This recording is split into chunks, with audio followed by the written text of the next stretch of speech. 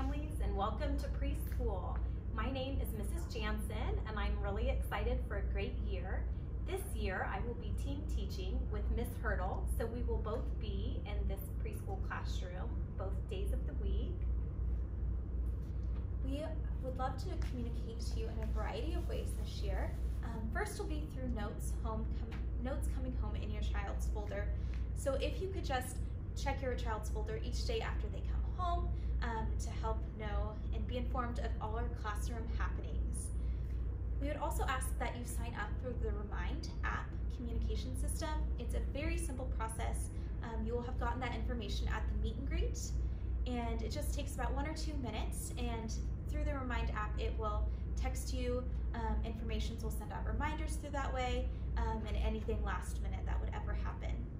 And then 1 or 2 weeks into the school year, we will be sending home information about Seesaw. Seesaw is an app that we will be using in case we would have to go remote this year. It will allow us to post assignments, to post pre-recorded videos. It will allow us to send home or to assign activities within Seesaw, and then your child can complete them and send them back to us. And then they can also send us pictures of other assignments that they complete. We also encourage you to check out Magdalene's website. And if you click on Megan Jantzen, that will be where we have all of the preschool information. So special days like Jeans Days and our themes. There will also be a calendar taped in the front of their folder, and that will have a lot of special information on it as well with our themes, and we'll talk a little bit more about how we use this.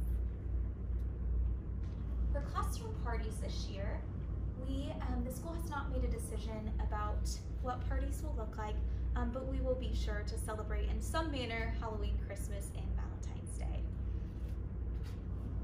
For birthdays this year, when you see your child's name, if it says like Happy Birthday Henry on a day, then you know that that is your child's day to celebrate their birthday at school. We ask that all treats that you send are pre-packaged, not homemade. They can be from a bakery in a box or something, but that'll be your special day that they can send treats for their birthday, and we'll celebrate at school. Our class arrival time is from 7:30 to 7:45 in the morning, and then the dismissal time this year will be at 10:45. As we dismiss, we will dismiss out our classroom back door, and we will at the first just send out a few kids at a time. We ask that we see you as the parent before we let them come to you, just so that we know they are going to the right person. If anything would ever change with who is picking them up normally, if you could just let us know either before school, through an email, write a note in your child's folder, or if it's something that happens during the middle of class, if you don't mind just sending the office, giving the office a call, and they will let us know who your child should be going home with that day. We'll also be using the calendar that's taped in the front of your folder for our behavior system. And so most days the kiddos will get a green happy face, and that means that they had a great day. Occasionally we might have to give a yellow kind of regular face if they needed a few reminders during the day of the rules.